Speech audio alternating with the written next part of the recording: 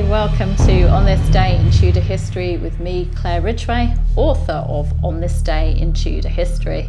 Where am I taking you back to today? Well, I'm taking you to the reign of Queen Elizabeth I.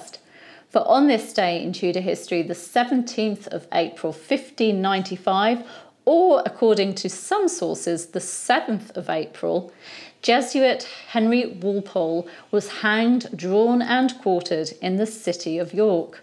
Walpole had been accused of treason on 3 counts: that he had abjured the realm without licence, that he had received holy orders overseas, and that he had returned to England as a Jesuit priest to exercise his priestly functions. Walpole was beatified in 1929 and canonised in 1970 by Pope Paul VI, so he is now known as Saint Henry Walpole.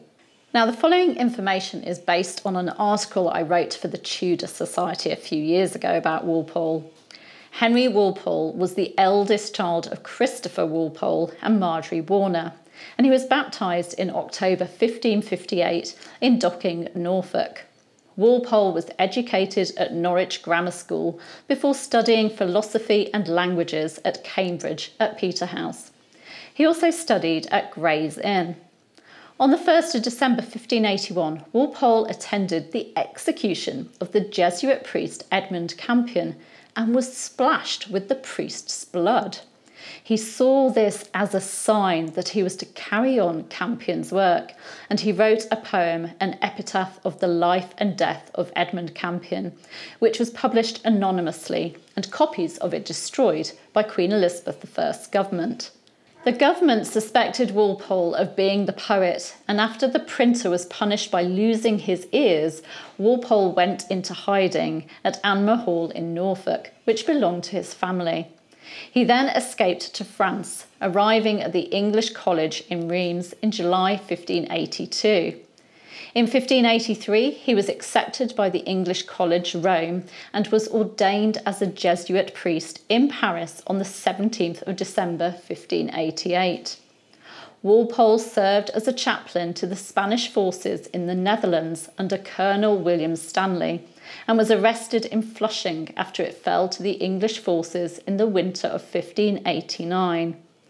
Walpole was released in January 1590 after one of his brothers paid a ransom. He then spent time on the continent acting as a priest.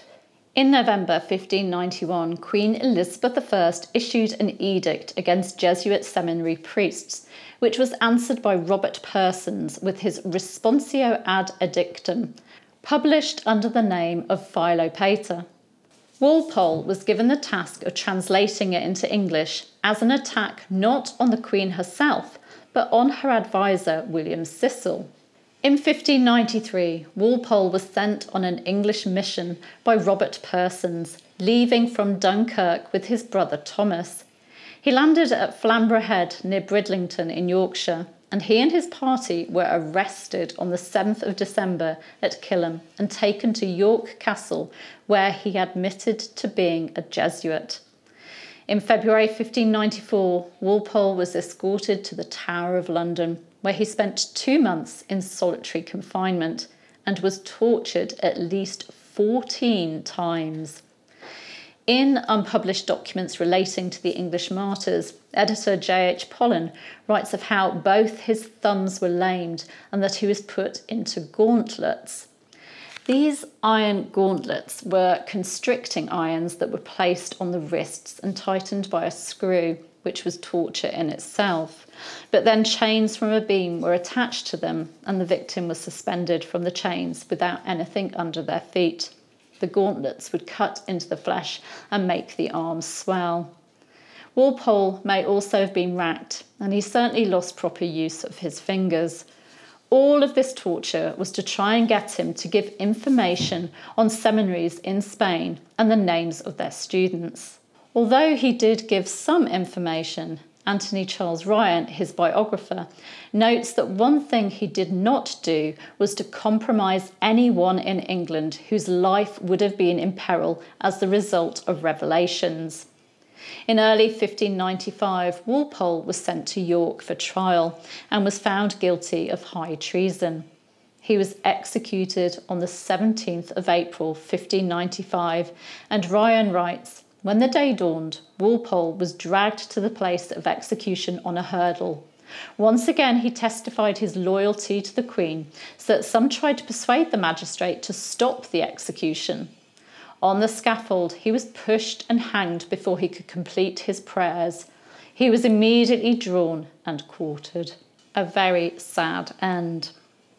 Also on this day in Tudor history, the 17th of April 1554, a court case didn't quite go as Queen Mary I wanted, and the jurors ended up in prison. Find out what happened in last year's video, which I'll give you a link to. Thank you so much for joining me. You can subscribe to this channel by clicking the subscribe button just there.